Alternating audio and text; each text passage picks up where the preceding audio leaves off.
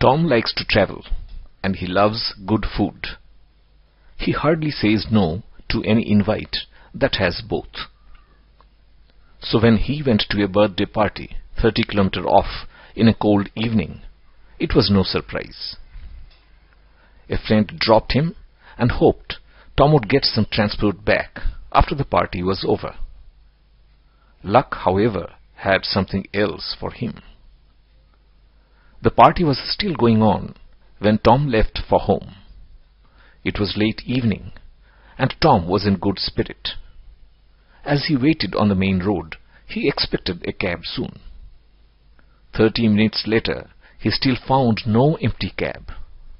He had walked a good distance, so there was no way he could try a lift back at the party. Tom grew a bit restless. Thoughts rummaged his mind on what to do. Suddenly he remembered Dave, the carpool operator in his office.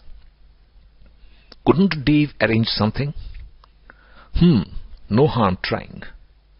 Tom called Dave on his cell and explained his problem, half expecting any ready solution. But Dave surprised him. He promised Tom a car in 10 minutes.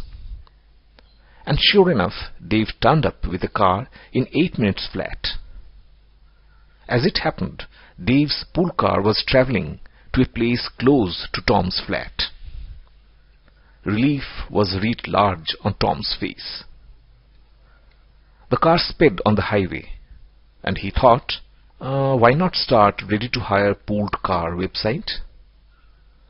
Tom immersed deeply into the newfound interest and asked himself, indeed, why not?